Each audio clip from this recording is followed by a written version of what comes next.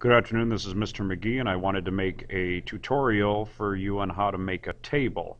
Many of you have already successfully done this, so this is just directed to those of you that really need assistance with this, or if you want to learn some additional skills as well. Now, to introduce you to this table, I didn't set it up properly because I wanted to show you what I'm going to do, but I did just put the numbers and the raw data in place. If you take a look, you'll notice I'm using as my independent variable the volume of music, and I'm using the decibel as a unit. Now again, the uncertainty plus or minus 3 decibels is either based on the measuring device itself, maybe in the instructions or the package, or the uncertainty is based on my guess as a scientist based on fluctuations I've seen in the tool itself. This is entirely up to you. Notice I have variations of my independent variable. Now I will point out to everybody here, a lot of people will look and say, how come this is not at 0 decibels like it should be? This is another example where not everything in science is always 0. It turns out background noise is always present, and 40 decibels is actually the normal background noise of the environment. It actually varies a little bit, but 40 is a pretty good control for the background sound that is out there. If you want to see a video out there, it's by a gentleman, I think it's called Veritasium on YouTube. He has a whole video where he actually goes into a almost soundproof environment where they get it almost down to 0 decibels, and it's just creepy. It's really cool though. Anyways, I would like to point out the decibel scale is actually logarithmic, so although it looks linear, like it's going up every 10 decibels, it's actually going up 10 times 100, 1,000, and 80 decibels is 10,000 times louder than 40 decibels. So this is logarithmic, although that doesn't affect anything. All right, so let's go ahead and get started. First up, let's just kind of organize this a little better so it's easier to see. Notice that I have an initial mass recorded and I have a final mass recorded. We're going to process and get the change. But let's break this up so it's easier to see. I'm going to put a bracket around each of these. If I highlight it and then I hit Control, and then I highlight everything else that I want to put brackets around, just like this. But I have to hold Control, that way it separates them. Okay, then I can go up here, and right now it's selected for underline. I don't want that. I want to do a box, just like that. There, everything is in a box. I would like to put all of these in their own separate box, so I'm just going to highlight the row and click on it, just like that. I'd like to put all these in their own separate box as well, so I'm going to click on that and highlight that. And I would also like to put all of these in a little box separate from the processing.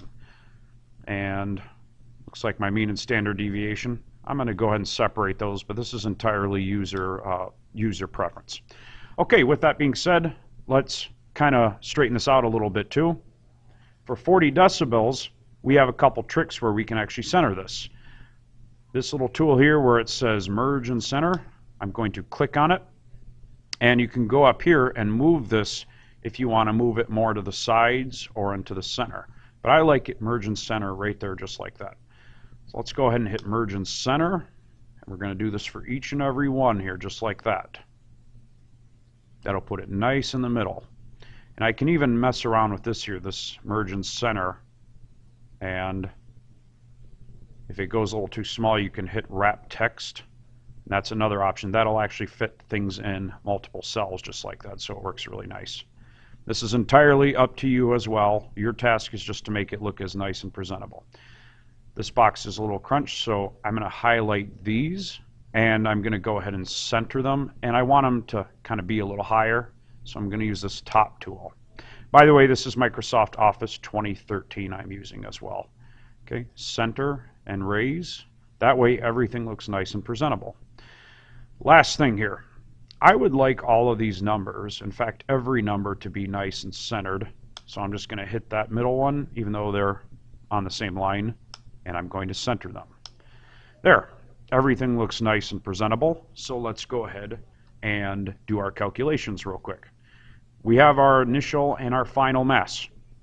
In order to calculate the change in mass, because ultimately that's what we want, we need to do a little math. Now I could get out my cell phone or my calculator and manage to do this on my own, but Excel has its own built-in calculator. To get the change, you just do the final and you subtract the initial from it. If you look, that is C3, that is cell C3, and this is cell C2. Therefore, you do an equation. Equals C3 minus C2. Whoops. C2. And then you just hit enter, and an equation has been calculated. Now, I could do this for each other one. I could hit equals D3 minus D2, and I will get an answer as well. Or I could just hit go over it and copy that cell, or I could just hit Control C, and then I just paste that cell by Control V, or just right-click paste. I can also do this for each other one. And you'll notice it's automatically calculating using that same equation for every row that is initially above it. And you can double check this by just clicking on the cell and make sure it used the proper values as they're displayed. And so far, everything looks good. Looks like we're good to go in this instance.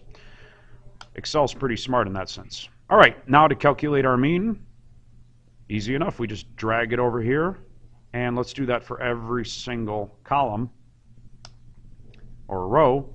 We just go over here to auto sum, and we hit average, which is our mean, and there we go. Now, if everybody recalls, we want to have one more decimal point than what our raw data has. But that brings us to another point. Notice little data pieces like this and this are 1 decimal point. We want to make those nice and even. So I'm going to highlight them. I'm going to go and add a decimal point so they're all even. And this one I'm going to make sure that they all have the same number of decimal points and that they have one more than the raw data, which has only 1 decimal point.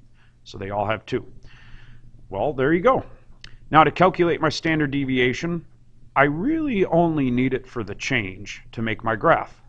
So I'm just going to go ahead here and go to my frequency button and frequency, and that was for something else I did earlier today. Click on the cell you want it calculated, go to your function box, not frequency, and find standard deviation.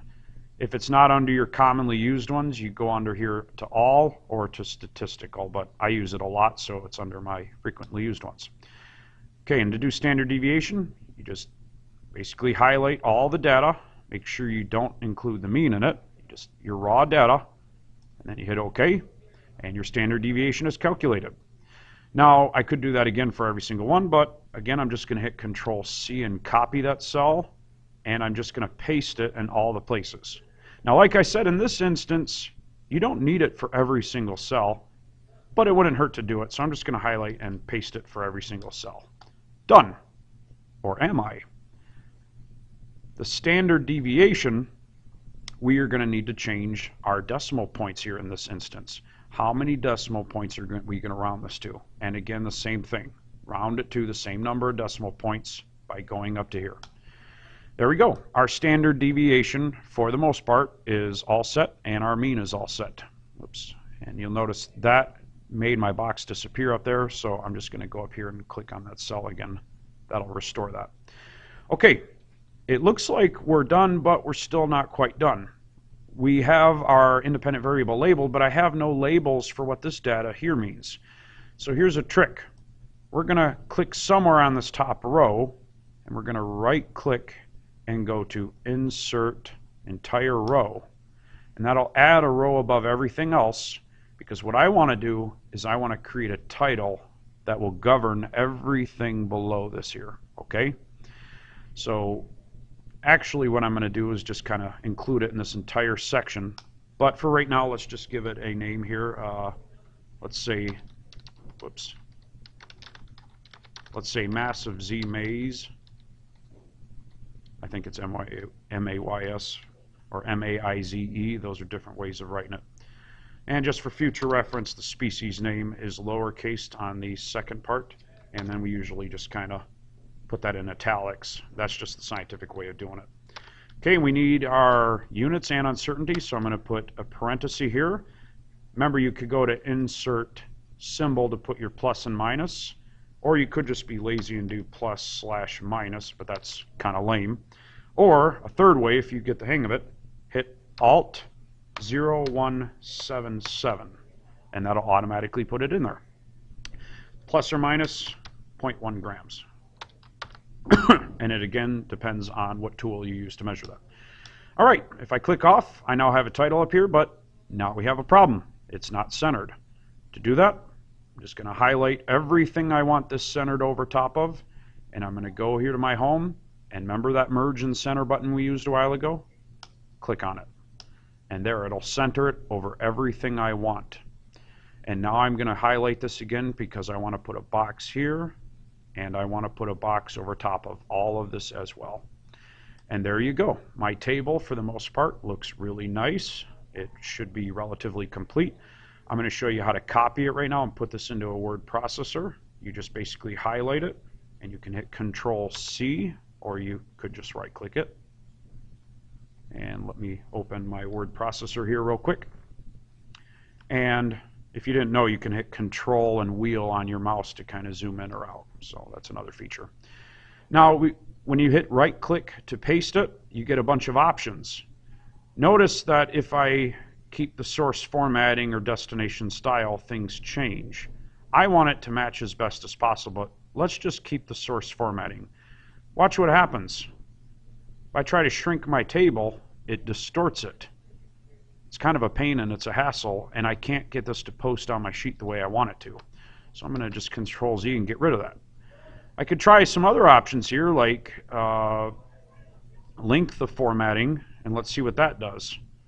Once again, it's kind of a hassle, and it really just depends on what you want to do, and maybe your lab, it's not a big deal, but for most labs, what I like to do, this option, where you see it has a mountain, paste it as a picture. And the reason I like this is for this reason here. Because as it's pasted like a picture, I can resize my table as an image, and it doesn't affect anything. It's all the exact same format. And then all I have to do is click on it up here to format, and I can go to wrap text. And in front of text, now I can pretty much move this wherever I want it to go. So I can put a title and do all that stuff. You are going to want a title here. Maybe we'll just put table here, and we'll put the effect of volume. Now let's see, music volume on the mass of